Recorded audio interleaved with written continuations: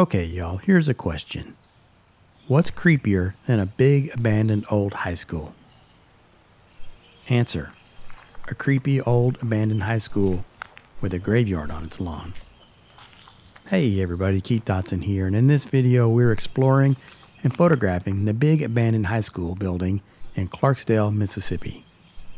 It's not every day you find an abandoned high school with a graveyard on its lawn, but that's exactly what they have here in Clarksdale. We'll check out the graveyard first, then we'll go take a look at the high school building itself. The Bobo Senior High School building, later named Clarksdale High School, is an abandoned historic school building on a hill overlooking the Sunflower River in Clarksdale, Mississippi. It opened about 1930 and closed in 1999. If you spent any time in Clarksdale at all, you've probably seen it looming across the river from downtown. And if you're saying, why would anyone go to Clarksdale, Mississippi, you're obviously not a music lover. Clarksdale is famous as the so-called birthplace of blues music. Many of the greatest blues musicians from back in the day were born here or got their start here. There's still an active blues scene here today with blues clubs and festivals and all kinds of things going on. Some of the names associated with Clarksdale include Sam Cooke, John Lee Hooker, Son House, Robert Johnson, Ike Turner, Muddy Waters, Howlin' Wolf, W.C. Handy, Tommy Johnson, Charlie Musselwhite, Junior Parker, Charlie Patton, Pinetop Perkins, who I actually got to see perform a long time ago in Texas, and Sonny Boy Williamson, and that's just a partial list. Here's some information about the old high school and the graveyard, quoted from a historic registry at the Mississippi Department of Archives and History. And again, this is quoting. The Bobo Senior High School building is located in a residential neighborhood near the Sunflower River. The three-story brick and masonry school was built in 1929 and 1930, designed by architect P.J. Krause, remains a strong example of Gothic Revival architecture as applied to a school building. The land where the school sits was formerly the Bobo family plantation. The family donated the land to the city with provision that the property be used for education. Even after the school was built, the Bobo family home sat on the property. All that structure has since been demolished.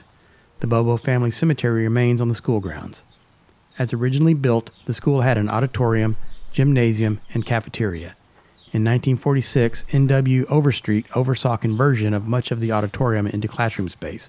However, the stage with a decorative plaster proscenium and decorative plaster cornices remain. End quote.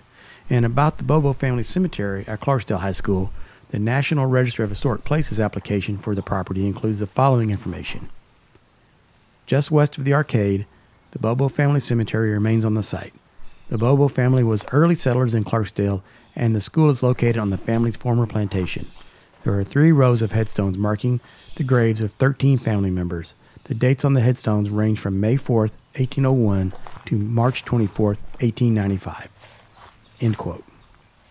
So basically what we have here are 2 of my favorite things in one location: old abandoned buildings and historic cemeteries. I had a Clarksdale local tell me a ghost story about this cemetery. She said a client of hers who lived across the street from the school when she was a little girl had stayed home from church one Sunday morning, and while looking out her window, she saw a man in ragged clothes stand up in the cemetery, seemingly coming up out of the ground or out of nowhere, and wander away. Now my guess is it was probably a homeless person or someone who'd had a little too much to drink and fell asleep in the cemetery, but who knows?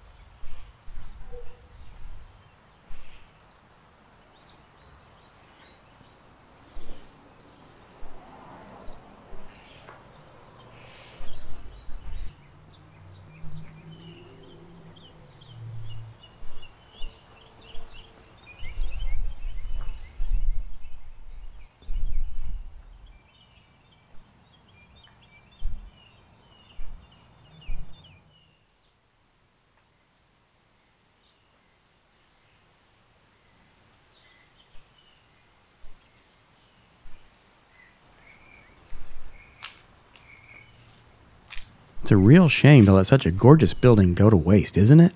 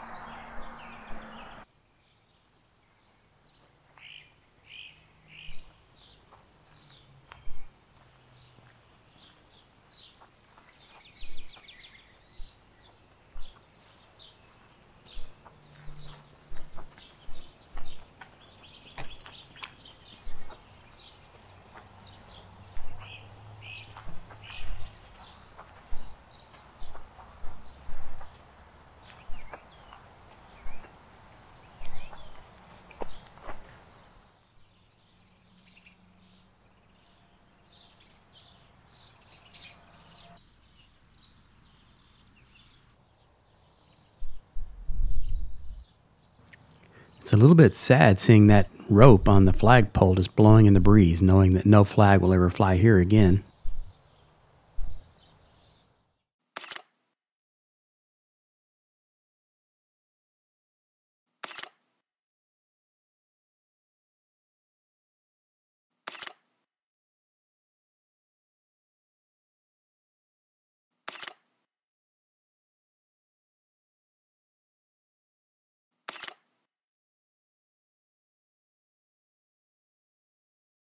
Well, I hope you enjoyed exploring this abandoned high school and cemetery with me.